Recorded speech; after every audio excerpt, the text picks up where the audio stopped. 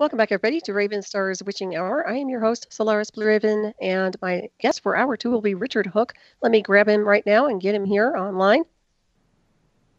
See how smooth this goes. Esther was great. It's a lot of fun.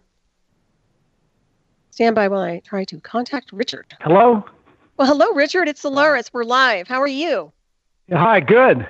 Excellent. Welcome to Ravenstar's Witching Hour. It's a pleasure to have you on. I haven't read your bio yet, but I'm very happy to have you here. So let me get everybody up to speed insofar as your bio goes. So Richard Hooke is an anthropology major, UC Santa Barbara, computer systems, and now I can't read tonight. Analyst, engineer, author, poet, family man, historical researcher, forever in search of our true history. And we will be discussing one of your books, actually a lot of your information tonight, The Man with the Mona Lisa Smile, for one, on Amazon.com. All of your books are on Amazon. And also the incredible data that you've had, that you've been working on with the JFK assassination, which I find to be intriguing beyond words. So, and everybody, please welcome Richard to the show this evening. And welcome. Well, thank you very much, Solaris.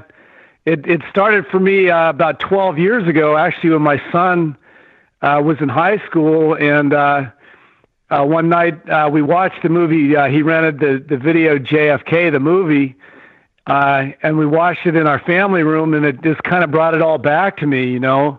Mm-hmm. And then afterward, he said, "Dad," he said, "you know what? I really don't think Oswald shot anybody." He said, "What do you think? Could you look into it for me?" And then I said I would look into it for him. I'd read some of the books again, which I'd done a long time ago, and then get back to him. And that's kind of what got me started about 12 years ago. Wow, that's incredible. And you've come up with so much information here. I don't even know where to begin when it comes down to this, but obviously years and years and years of research and dedication to this information and the story itself. So why do you think they set Oswald up to begin with? Why was it him?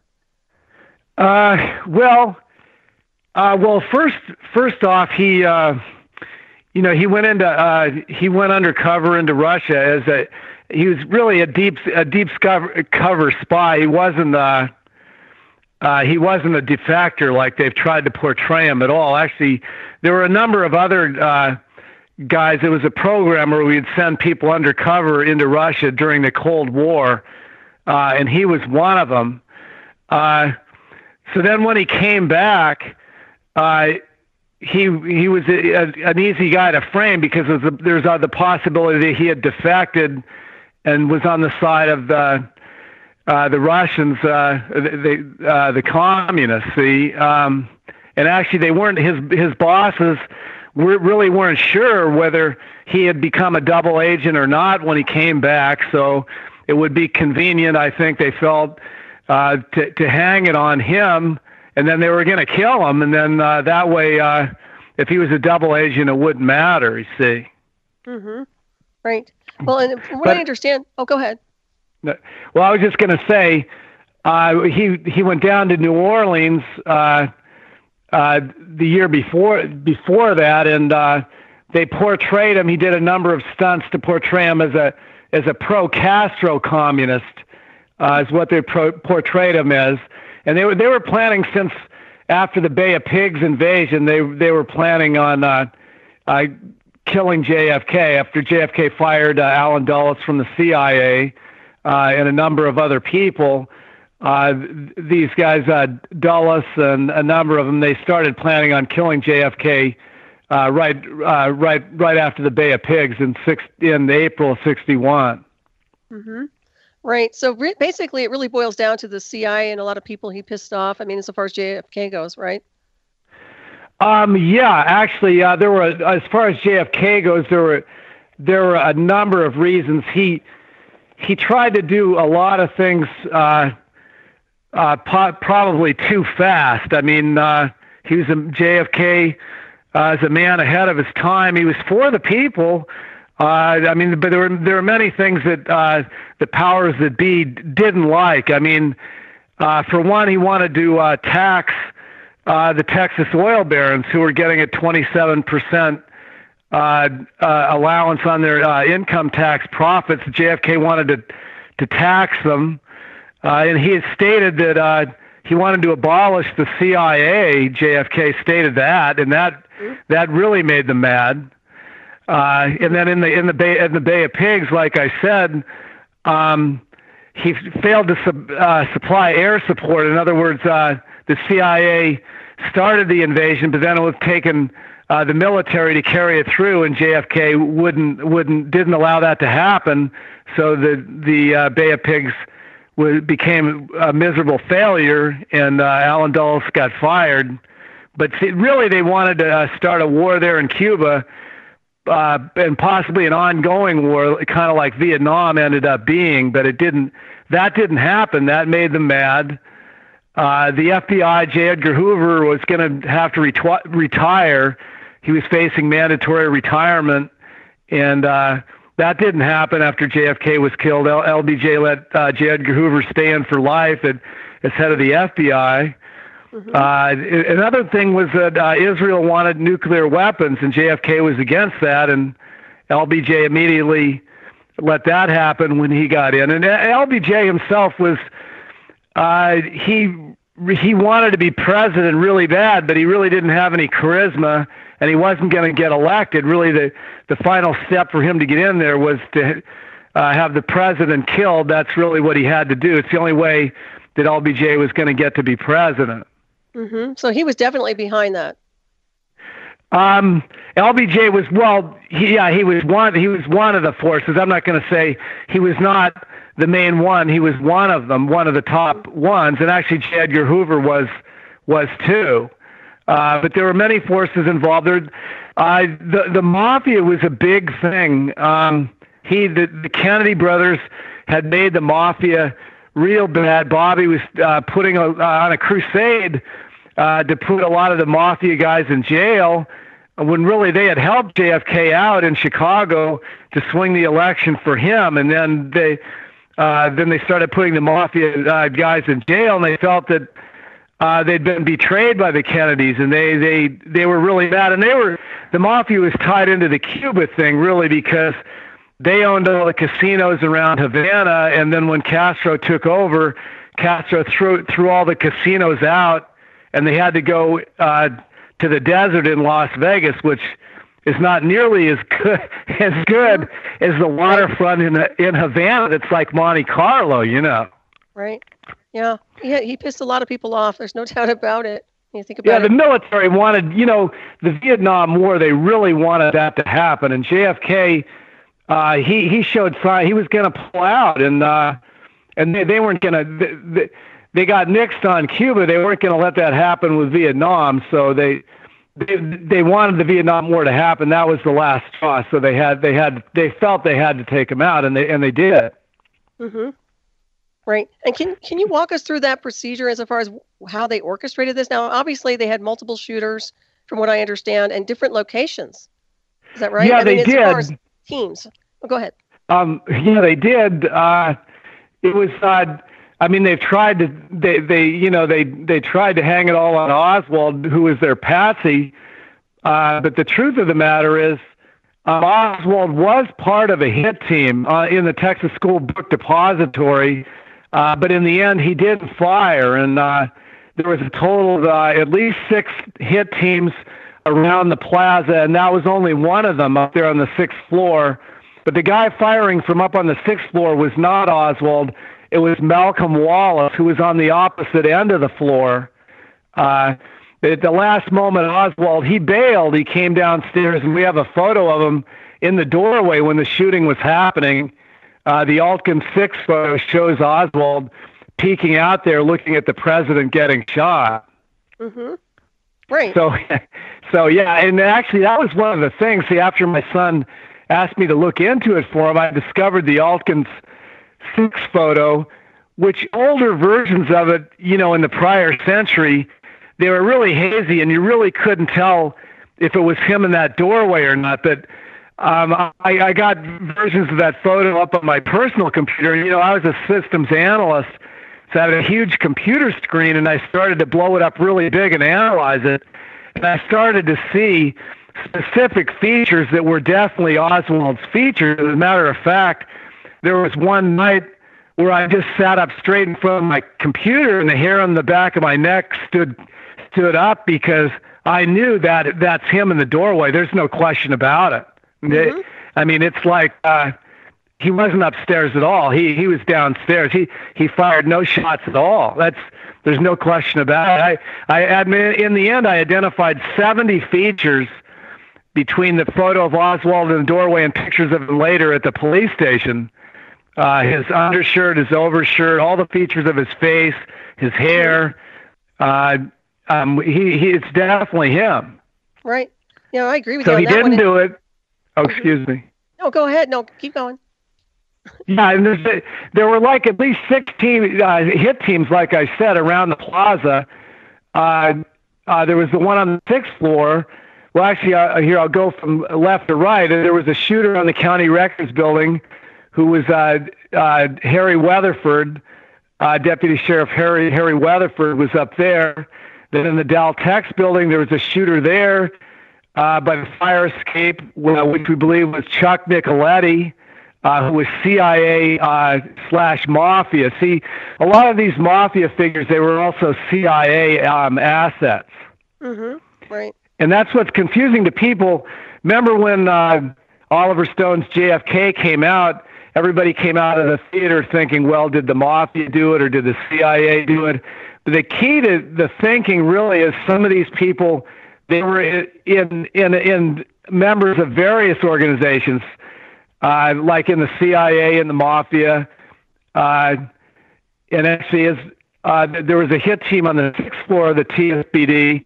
And I said Malcolm Wallace was the shooter up there, and he was a DISC agent. That's DISC. It's Defense Industrial Security Command, and that's part of the DIA, which is under J. Edgar Hoover. A lot of people don't know about that. Wow. See, actually, there's the CIA and there's the DIA, and most people don't know about the DIA, but some of these shooters were DIA in addition to CIA. Okay? And Malcolm Wallace was DISC, which is part of the DIA, also ONI, Office of Naval Intelligence. So he was on the 6th floor. And then there were actually, I've identified at least 3 hit teams on the grassy knoll. Jeez. And there were some shooters in the pergola. See, people don't realize that behind Zapruder and Sitzman, who were photographing from that pedestal. Mm-hmm. There were at least one, maybe 2 shooters. It's not directly behind him, but it's a little bit when you're facing Zapruder from the front, a little bit to his left, in the slats of that little shelter there. There was at least 1 or 2 shooters in there. And actually, Bill Newman, the witness who hit the grass with his family, said he felt the shots were coming from right over his head from back by the pergola. And so he was correct. And with photo enhancement, actually, there's some photo experts. There's a fellow by the name of Guy Cooper and another one named Leroy Blevins who have blown up photos of the pergola. And we can see shooters in there. And in the Nix film, there's some flashes coming out of there from that little pergola shelter. Mm-hmm. Wow. You know what's incredible? The work that you're doing, it amazes me that these people, nobody else has been thinking about doing this, years ago. Well, they didn't have personal computers, for one. Okay. Right. And that's helped a lot because, like with Facebook, you can work with researchers 24/7, and more heads on the thing are much better than one. You can banter things back and forth, and it moves forward much quicker now. Mm-hmm. Oh, it does. Yeah. Excuse me. No, go ahead. No, I'm sorry, I didn't mean to interrupt you. I just have so many things going through my head right now. Go ahead. Sorry. Hey, you can cut me off anytime you want. I get overly energetic about this. Fine. No, I love it. It's great, and it's this information has to be heard. So go ahead. Yeah. Then so there was at least 1, maybe 2 shooters in that pergola there.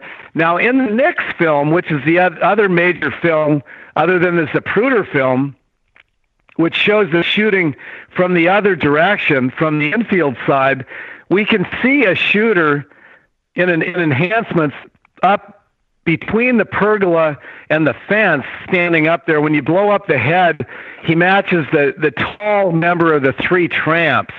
I don't know if you're familiar with the photo of the 3 Tramps. It's these three guys who were arrested and being marched across the plaza after the shooting. The tall member of the three tramps, it's Charles Harrelson. He worked for the CIA, and he matches the head of the guy shooting to the right of the pergola. So we're pretty sure that those three tramps being marched out of there weren't just arrested on a rail car.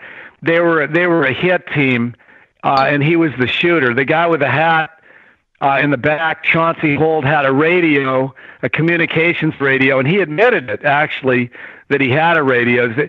So they were a hit team. And then if you go a little bit left of that to the upper picket fence, most people have seen pictures of the Badge Man, which was a Dallas policeman behind the fence there, which was Roscoe White.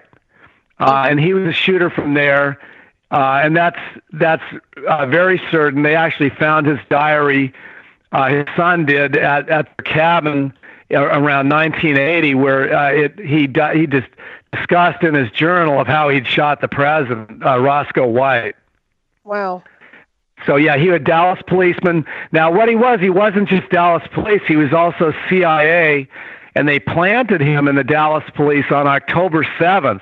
So he had just been hired, Roscoe White.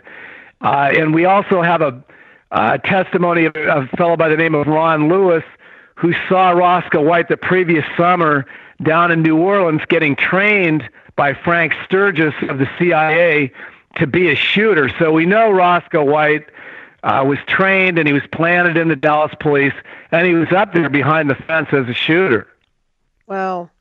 That's yeah, incredible. so that's for certain there. Mm-hmm. Okay, then now if you go down lower on the picket fence, where everybody's familiar with the final devastating headshot, which was between about 30 feet from the fence corner to the triple underpass. There was a hit team behind there, and they've been identified. It's virtually certain, and actually he confessed to being a shooter. Is this guy by the name of James Files, who has a book out, Files on JFK. I don't know if you're familiar with James Files, but people can go on YouTube and listen to his confession. Mm-hmm. Jeez. But he confessed to firing the final headshot, and a lot of people have said it wasn't true. And at first, I didn't think so, but now that I do believe he fired it. But there was another guy with him, and I believe it was Frank Sturgis, who was a manager, the CIA manager of the overall picket fence hit teams, upper with Roscoe White and lower with James Files. Frank Sturgis was there, and actually after Files fired the devastating headshot, he gave the rifle to Roscoe White, who ran it down the length of the fence and tossed it to another guy by the railroad switch box, who disconnected the rifle in two, put it in a bag, and ran off across the rail yard. And there was a witness sitting out by the highway who saw that happen, by the name of Ed Hoffman, who passed away in 2007. But there's a number of accounts on the internet of Ed Hoffman who describes this action of a shot being fired, and then a man in a business suit running down the length of the fence, which fits the description of Frank Sturgis, who running the length of the fence with a rifle and tossing it to another guy. So we're pretty sure the lower picket fence hit team was James Files, fired the shots, and Frank Sturgis evacuated the rifle. Wow. That's incredible. So many groups, there were so many shooters there. That's very interesting. This was well orchestrated. There's no doubt about that. Right. Well, my perception of it is now, a lot of this, I'm just one of many researchers, but my perception of it is that, see, they wanted Oswald to shoot him from behind, but he didn't do it. See, if he had done what he had been ordered to do, they might not have had to shoot him from below, and it wouldn't have been obvious. Then Oswald just would have been cleanly framed, and actually he would have done it. But there was another guy up there. There on the 6th floor of the book depository. There was Mac Wallace, Lee Oswald, Ruth Ann Martinez, who was a radio operator, and Lawrence Loy Factor, who was another hired gun. So they'd ordered Loy Factor and Lee Oswald to shoot JFK in the head from behind, and neither of them did it. That's why JFK was still sitting straight up for a long time there. He'd been hit once in the throat from the front, but he was still sitting up. The job hadn't got done. See, I don't think they didn't want to do it the way they did it. They would have rather it had been done from behind, but they had to use these guys down by the picket fence as a last resort because they couldn't let them cruise out of there alive. See, that was the thing. Right. Wow. Yeah. When you think about it now, am I making a mistake in this? But I was under the impression that there were only a few people that actually had the kill shots, but didn't everybody take a hit towards them? Didn't everybody shoot at him at the same time, or no? There were actually, well, we don't know exactly, and there's probably never any way to know exactly, but my conclusion have been, actually there were at least 8 shooters and 12 shots fired. That's my opinion. Wow. Here, I'll just list off the ones that we know. Okay. There was one that went off the street that didn't hit anything in the beginning. There was an initial shot that sounded like a firecracker, and nobody was hit.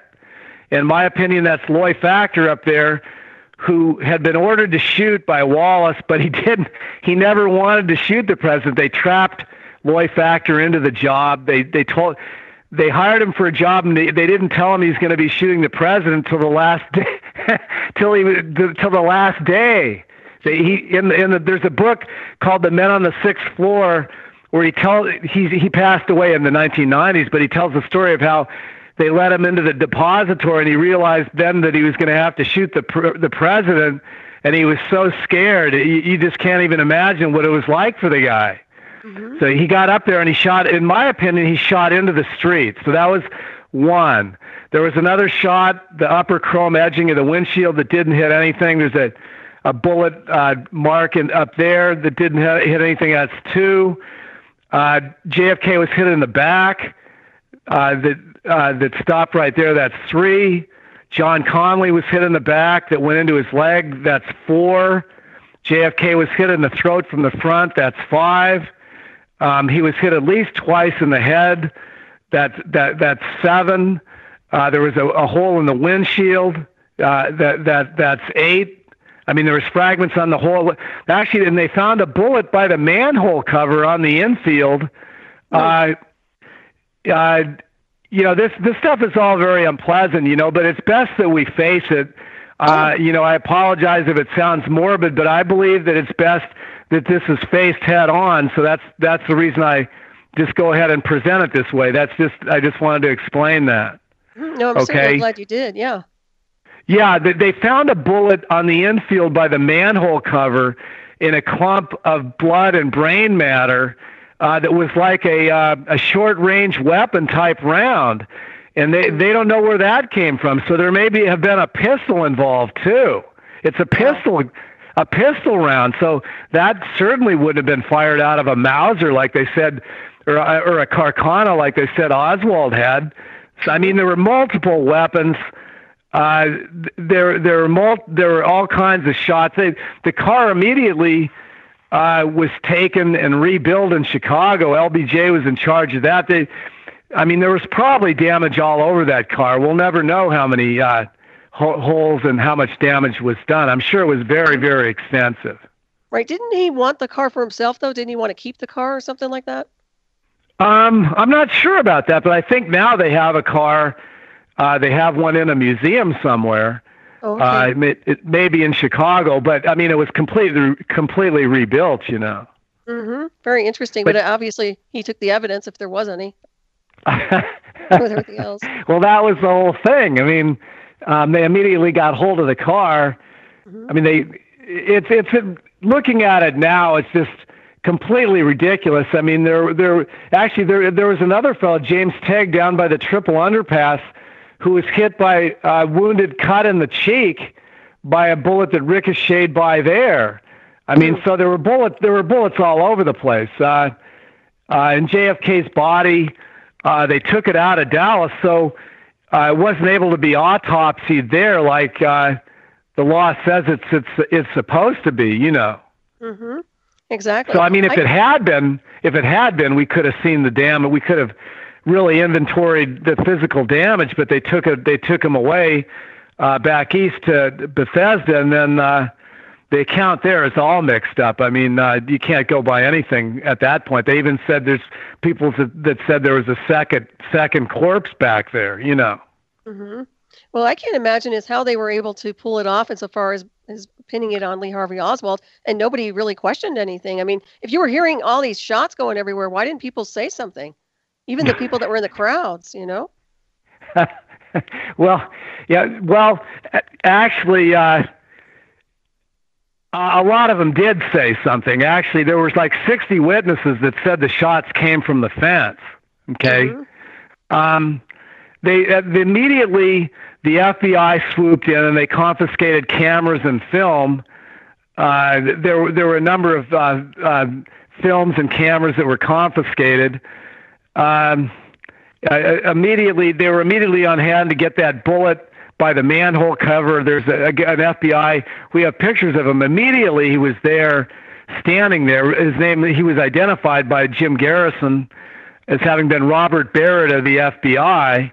And he denied even having been there when he's standing there right there in the picture. But at the Clay Shaw trial in New Orleans, Robert Barrett denied that it was him. But yeah, you would think so, Solaris. The thing is, it's hard for me. I was 7 years old at the time. I was a little boy. I knew something wasn't right. But the only thing I can say to people to explain, it was literally a complete other world back then. We lived in a media-controlled world where there's only about 3 or 4 TV channels and a couple of magazines.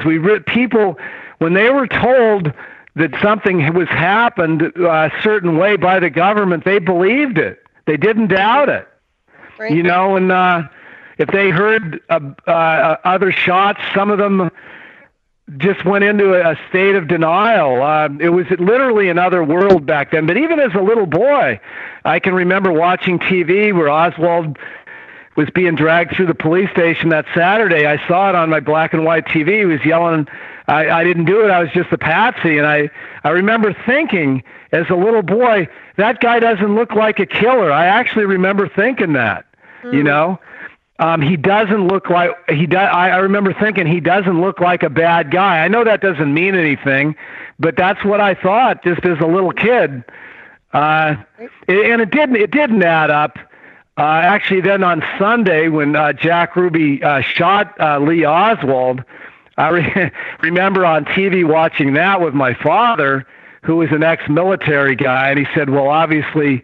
That's a mob guy shooting Oswald to shut him up. I mean, my dad said it immediately, you know. Mm-hmm. Right. So, and you know, it was the craziest weekend, really, Solaris. I mean, you just had to live through it. I mean, JFK was shot on Friday, Lee Oswald was shot on Sunday, and then JFK's funeral was on Monday, and everybody was just so stunned they really didn't even know what had hit them, you know. Mm-hmm. Exactly. The president was gone. It's hard to believe even now. I mean, JFK, he was loved by so many people. He had such charisma, and then he was gone. They just snuffed him out, you know. Mm-hmm. Yeah, I don't think there was any way he would have gotten out alive in that area over there in Dallas. Oh, no. They weren't going to let it happen. They had determined, you know, and the night before, they met at Clint Murchison's mansion in Dallas, a number of the conspirators, and they signed off on the killing. And actually, I got confirmation of this from Rod McKenzie, who's a fellow who's still alive, and I visited him with him last year, and he told me how the week after the assassination, he went out drinking with Malcolm Wallace, who was one of the shooters, and Wallace told him all about it. So, wow. You know, a lot of people on the internet, some of them don't believe Mackenzie's account, but personally I do, Rod McKenzie. He was a disc asset and a manager of a safe house in Dallas. At the time, the Holland Avenue Safe House. and he's still alive now. And I went up and interviewed him, and he knew a lot of these characters. And he told me that Wallace had told him they'd met the previous night at Clint Murchison's Dallas mansion, and about 30 of them had signed off on the killing the following day. So, yeah, it doesn't sound far-fetched to me. But yeah, I mean, and I put it in a. Oh, excuse me. No, I was just going to say, well, why weren't these people arrested? I mean, if they're starting to come out of the woodwork now, we're starting to get confirmation. Why can't we go after them? Well, I don't know. They tried to reopen the investigation a number of times, and it never seems to work because really the government agencies were behind it, and so they're not going to let themselves get convicted. Right. I mean, you know, I don't have any idea how we would go about that. But the best I could do is I documented this stuff and put it in my books, and I've got 6 books on Amazon Books under Richard Hooke with all of my research, and that's I did 2 books with Rod McKenzie, the manager of the Holland Avenue Safe House, who was in the Chicago Mafia, and a disc asset. They're called The Men That Don't Fit In. There's a small edition and a large edition, and he's got his account in there of 1963 in Dallas when he was managing that safe house when a lot of these questionable characters he ran into, and I've got his account. It's about 100 pages in my book, The Men That Don't Fit In. People can get that on Amazon Books. That's excellent. Yeah, your books are incredible. So I encourage everybody to actually purchase those books and read them. You know, they're not going to get this information anyplace else. I know a lot of people are researching and have done a lot of research on the JFK, but I think you've come up with some very, very unique information. And the one thing I want to just get back to that picture you talked about earlier about Oswald being in the hallway. You know, where's that photograph now? I mean, that should be enough right there to just say, hey, he was innocent. Well, it is, but really, well, I mean, in my books, I've got that figure blown up multiple times. Actually, my most recent book, I noticed you clicked on it on Facebook. It's called The Path Toward Truth. And I've got a chapter on Oswald in the doorway there, and that photo is in that book. And people can download The Path Toward Truth for free this week. I'm offering it for free onto your laptop, iPhone, or iPad, or personal computer off of Amazon Kindle books. They'll download a simulator, and you can get my book for free, The Path Toward Truth, and it's got all this in there, and it's got the Altkin 6 photo. See, initially, Solaris, they said it was another guy, Billy Lovelady. It wasn't Oswald in the doorway.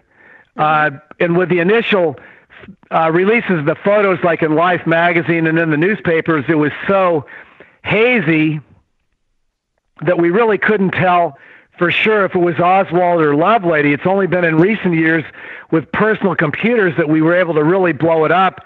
And I'm telling you, it's like the Twilight Zone. Here we are 50 years later, we blow it up, and it's got the features of Oswald exactly. Solaris, it's like the one night I was telling you, I blew it up on my screen, and I just froze right up. It's him. I knew it that night when I was looking at it on my computer. Mm-hmm. Yeah, that's what's so interesting. And even now we have the facial recognition and everything else with computers, but yeah, there's software you can probably even go deeper with it. But yeah, and there's a guy who did. Larry Rivera used where they overlays and this kind of stuff, and it matches up with Oswald exactly. So, and it doesn't match Lovelady. Actually, it turns out that Lovelady was in the doorway also, but he was in the opposite corner. There's a guy with his hands over his head, shielding his bald head from the sun. Lovelady was bald, and he was over in the opposite corner. So he was in the doorway. Lovelady was in the right-hand corner, which was another employee there, and Oswald was in the left-hand corner. They were both in the photo. Well, but Larry Rivera. Oh, excuse me. I just want to give a plug for Larry because he's my friend. He took my stuff to another level. He even did some stuff with animation. So, nice. Very good. Yeah, he did a very good job. People can look him up. Larry Rivera, just scan for him on the net. Well, that's awesome. Well, I think that because we have that, at least that right there can tell everybody that we probably should do something about, history and correcting the books insofar as blaming Oswald. Yeah, as far as legally, I'm not really for that. The thing is, I wanted to know, and if in my books, people can know the information is there, and they can know the truth. They can know, and so until they'll know in the future, everything that you're told is not the truth. You have to be skeptical. That's the final thing to learn. I totally agree. Yeah, well, since everything's been airbrushed, our whole world has been airbrushed. History's been airbrushed and censored, and it seems to me like these alphabet agencies obviously are running the show, and they're still running the show. Well, they are, and this really is a real example because they blew it, Solaris. So what they did is they should have had somebody up there close to Oswald making sure that he couldn't bail, okay? Mm-hmm. But it turns out the shooter, Wallace, went to the opposite end of the floor, and you can look at the pictures of the building at the time of the shooting. The windows are wide open on the opposite end. Wallace was shooting down from there, and then Oswald was able to come downstairs. And actually, there's a book out by Judith Very Baker, who was his mistress in New Orleans the previous summer, and the book's called David Ferry. It's a book about Dave, but in the back of that book, she tells about how she talked with Oswald a few days before November 22nd on the phone, and he told her he was going to hang in there until it was too late to replace him with another shooter. And so that's what he did. He hung in there like he was going to be a shooter until he was able to bail. And so he tossed a couple of spent shells down out of his pocket. He bailed, stashed the rifle back by the stairwell, and came down and got in the doorway. And he never wanted to shoot JFK, but he also tried to make it appear like he had done his CIA job. He tossed those shells down, but he didn't fire any shots. And actually, they blamed the shooting of J.D. Tippit a half hour later in Oak Cliff on him, but he didn't do that either. And we've proven that. I've got that in my book, too. He went to the movie theater. He never even went to 10th and Patton. And we've proven that because the distinctive overshirt that he's got on in the doorway in Altkin 6 photo, it's a long brown tweed long sleeve overshirt. He also had on when he was being dragged out of the photos by the Texas Theater when he was arrested. Yet the witnesses at 10th and Patton described a guy, in a short waistcut white Eisenhower jacket. It wasn't Oswald at all. He was never even there. So what they did is they said that he shot the policeman, and the minute you shot a policeman in those days, that just got everybody sure that he had shot the president, and that one thing led to another, and they were ready to hang him right then, Mm-hmm. Exactly. I know there was some people saying that Oswald was under some form of mind control. Do you subscribe to that? You know what? I don't have any proof of that, but it is possible, yes. It's possible that morning. See, the thing is, in New Orleans the previous summer, Judith Very Baker, who was working with Lee Oswald and David Ferry there in New Orleans, she said that David Ferry used to hypnotize Oswald all the time, practicing on him. And it might have just not just been an idle hobby. It's possible they could have put him under at some point the morning of the 22nd to try and get him to be more likely to do his job. But even in Judith's book, she says that David Ferry wasn't successful at hypnotizing Oswald. He would fake it sometimes.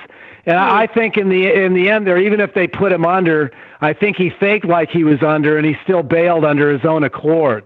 Mm-hmm. I think you're right. Yeah, that makes a lot of sense right there. So what agency or which group of people really contracted the hit on the JFK?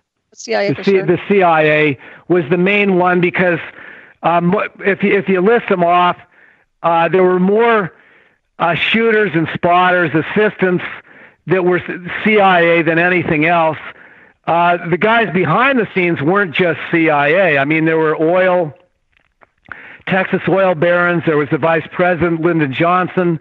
There was the head of the FBI, J. Edgar Hoover, who wasn't innocent either because those disk agents were under his jurisdiction, like Mac Wallace, who was on the 6th floor. So there's one shooter right there, Malcolm Wallace, that was under Hoover. But the majority of them were CIA, yes.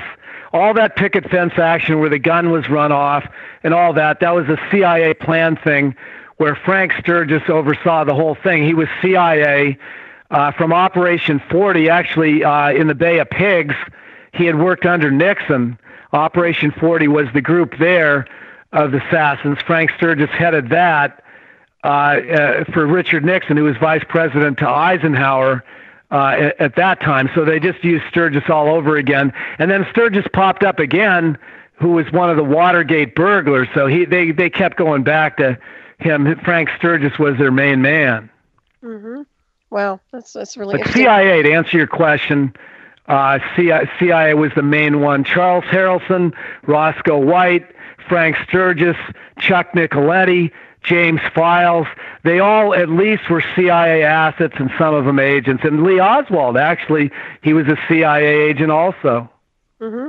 Wow, that's incredible. And there's still, obviously, there's so many levels to corruption. It's quite disgusting when you look into the illusion of history and see what's really going on. Well, it is, and when you think that, excuse me. I was just saying, I applaud you for what you're doing. You've done some extensive research, and I really appreciate what you do. Well, thank you. And the thing is, all of the effort that's put into this, like the CIA, the money and the thinking they put into it, if they'd put it toward positive stuff in the world, think where we'd be. I mean, we would be so much better off. It's just a shame that such energy goes in the wrong direction. Mm-hmm. Exactly. Yeah, it's too bad, isn't it, that things have to go in that spiral. I always wonder what the world would have been like had they not assassinated him. We probably could have taken ourselves so further forward, we can't even imagine it. Mm-hmm. Yeah, I agree, too. I remember when I heard you on Lorian's show, that's when I first I started listening to you on Lorian when you were her guest. And what's interesting is I asked you that question about Jacqueline Kennedy because when I saw the video and the film of his assassination, it's like she, if it were me and I was his wife, I would have pushed him down so that he wasn't getting hit. And I couldn't figure out what, and I asked you if she was in on it or you suspected she might have known. Yeah, I just don't know. It's possible. Mm-hmm. Yeah. So that's something that really stands out. Well, I can tell you, even as a little kid, I felt uneasy about it. I said to my mom, why did she act like that? Okay? It's like she backed away from him. Yes. And then afterward, as a little kid, I always wondered why she wasn't hysterical, screaming all over the place, okay? Mm-hmm. And actually, if your husband was getting shot, actually, I thought Nellie Conley performed more normally, where she pulled her husband back down flat. Mm-hmm. See, after he was shot in the throat, I would think the instinct would be to jump right on top of him and pound him right down on the seat, okay? Right, exactly.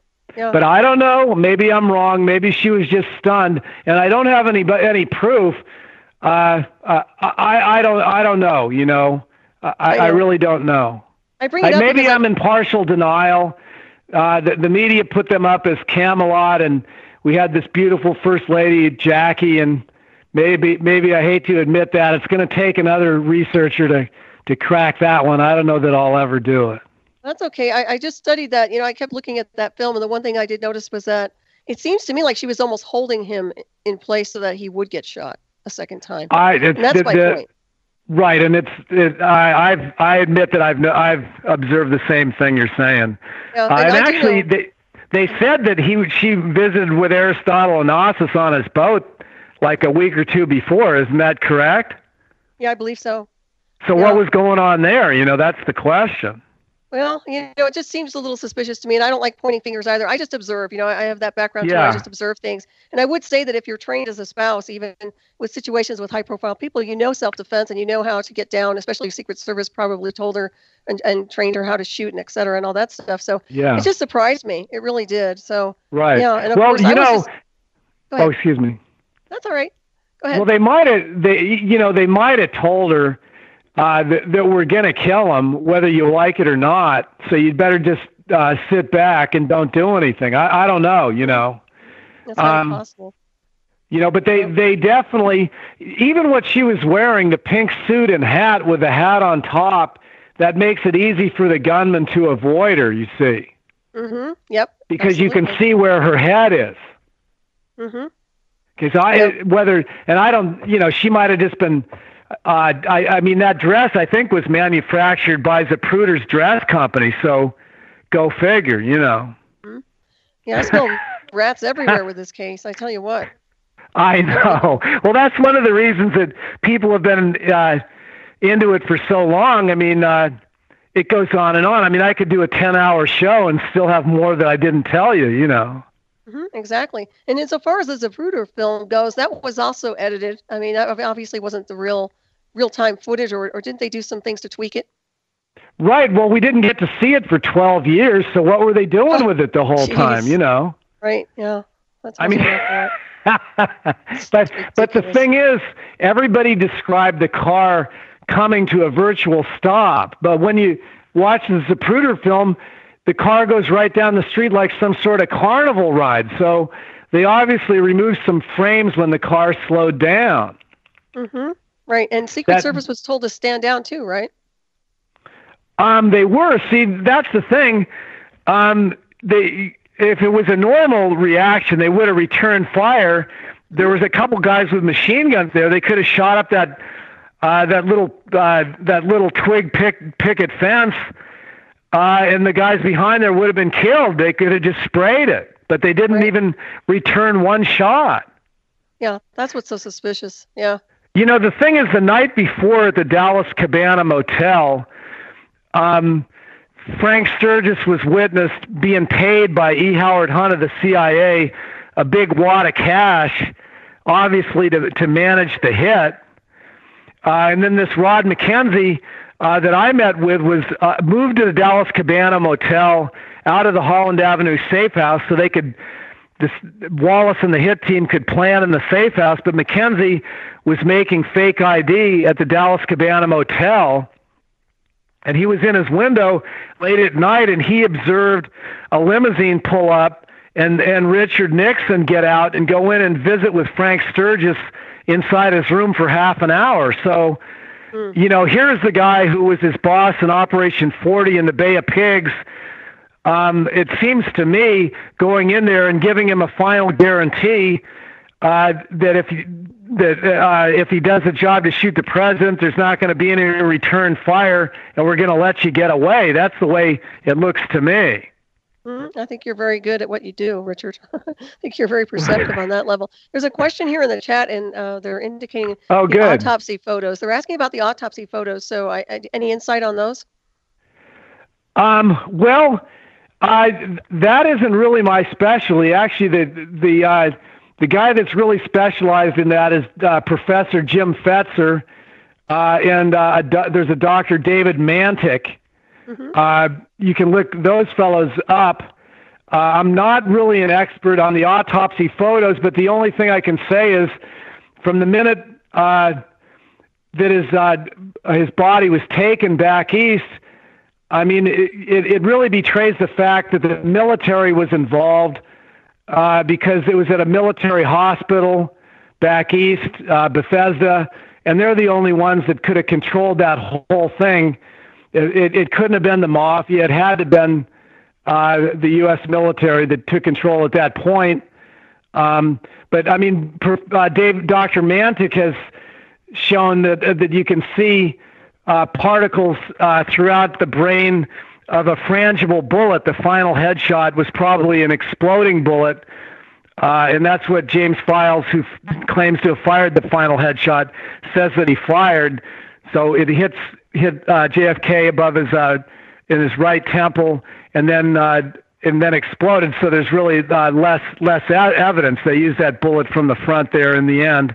Mm-hmm. It made sure that he was killed, and it didn't provide immediate evidence. But now in the photos, we can see particles of mercury or fragments of metal throughout his brain.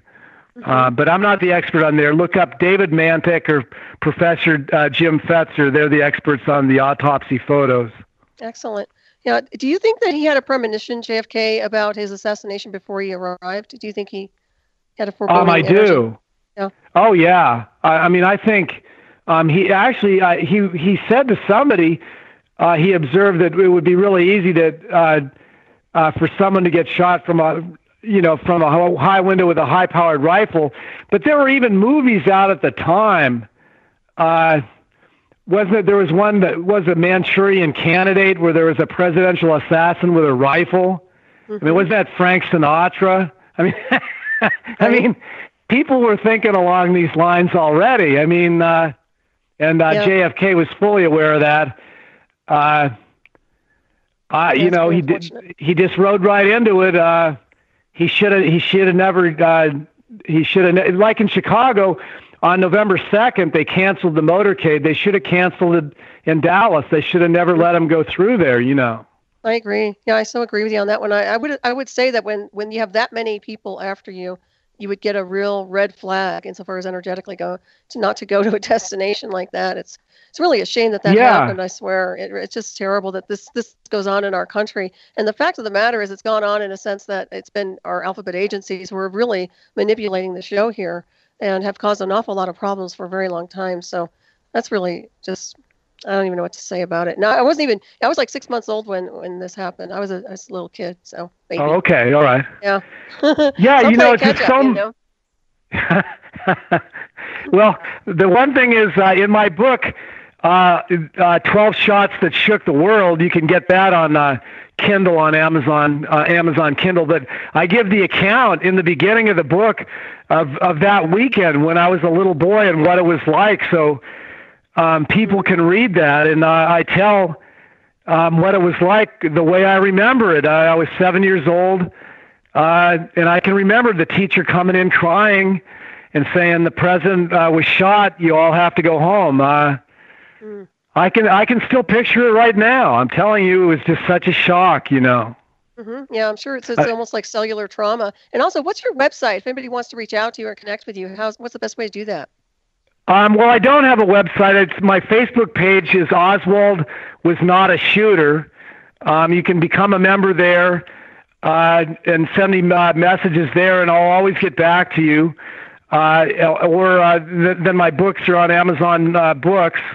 But the main thing is Facebook. I have my personal page, and then I have my group there. Oswald was not a shooter. And if you send me a message, whoever it is, I'll get back to you.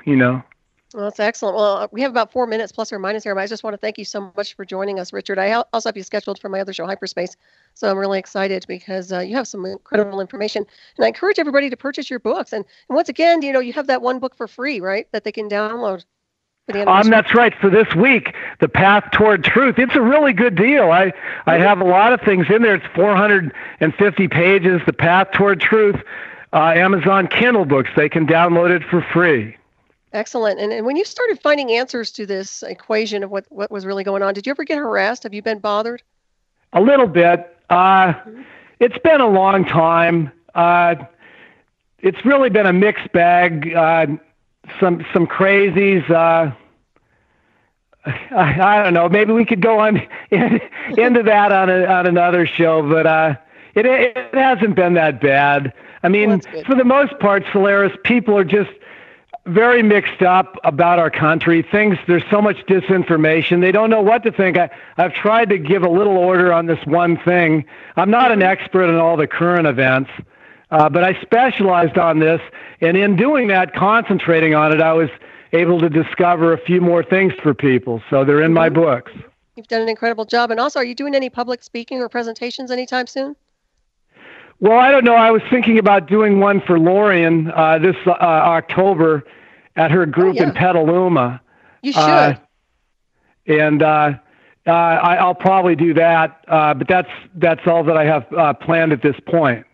Well, it sounds good. Yeah, keep us informed on that one for sure. So what was the connection between JFK and Bobby Kennedy? Why did they take him out? Bobby, it looked like he was going to be able to become president, and they really didn't want another Kennedy to be president. So, actually, they had just taken Martin Luther King out a few months before that. J. Edgar Hoover accomplished that one. And then in June, they got Bobby. But they didn't want him to become president. Another thing is he most likely would have reopened the investigation into his brother's death. and gotten to the bottom of that, and they couldn't allow that to happen. Exactly. If he had become president, he would have had a lot more power to do that. That makes a lot of sense. And that's what they were afraid of. And they wanted Nixon to get in there. Nixon had been beaten by JFK, and they didn't want him not get another Kennedy to beat him the next time. They wanted Nixon to get in there, and so Nixon subsequently did get in, got to be president. But if they hadn't killed Bobby, Bobby quite very possibly could have become president, Bobby Kennedy. But he was assassinated too. Sirhan, even if he did fire one shot or so, the pantry there was all shot up with more shots than could have been fired from one guy by far. So they killed Bobby also, agents within our own. And actually, there is a book out about that. Well, actually, the book I'm thinking isn't about Bobby. It's about Martin Luther King by William Pepper, that documents how the FBI was behind the Martin Luther King killing. That by William Pepper. People can look that one up. There's a book out that documents that. The shooter was Frank Strausser, that shot Martin Luther King. It's unveiled in that book by William Pepper. Excellent information. And Richard, I can't believe we're out of time here. I want to thank you so much for joining us tonight. It's been a pleasure and an honor. And have a wonderful Memorial Day weekend. Yes, and I'll have you back very soon. And thank you, everybody, for tuning in. Great questions and chat. And until next time, everybody, be safe out there. Memorial Day weekend. All right, bye-bye. Okay, Solaris. I'll talk to you later. Okay, bye, Richard. All right, bye-bye.